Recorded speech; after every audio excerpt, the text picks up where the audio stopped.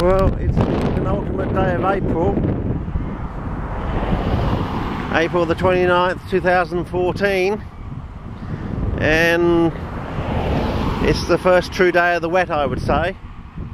It rained for 3 or 4 hours quite reasonably heavily last night, and it's going to be raining for the rest of the week on and off sort of thing.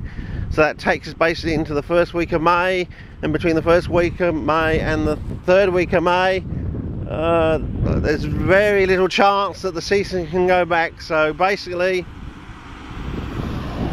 I'm calling it, fellas. This is the first day of the wet for 2014 in southern Australia, or at least in the Adelaide region anyway. So I thought, I've just dropped my son off at uni, and I thought I'd take you out first to go and have a look at TANGARI 2 weeks before the plants should be at their prime, because they're always at their prime around the third week of May. So which is 3 weeks away basically. But as I said, we've got 1 more week of rain basically that's scheduled, and that's it. So yeah, anyway,